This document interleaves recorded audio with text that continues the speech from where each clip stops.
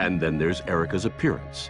For an AI to be relatable enough to join humanity in the future, she has to look like one of us.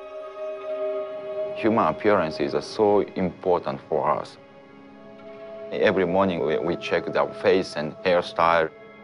If I want to have a kind of ideal robot, interactive robot with humans, human likeness is important.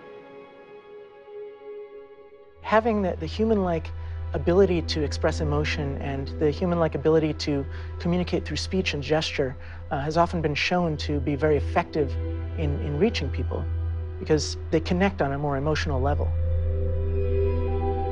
There's a lot of interest in robots for elderly care, for therapy, for maybe tutors or educational applications, and just general companionship. Erica may seem a little weird right now, but imagine how she'll be once they've worked out the kinks. She'll appear to be practically human, and some think that's when the difference between AI and human will be moot.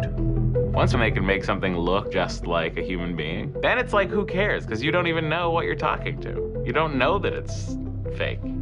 Is artificial intelligence human if it acts the same way that we do? Who knows? Erica is either thrilling or terrifying. She'll be smart enough to do what we do, and she'll never complain about her hours or demand a raise or a paycheck at all.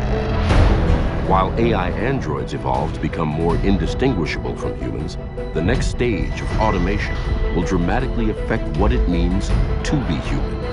The battle for survival is on.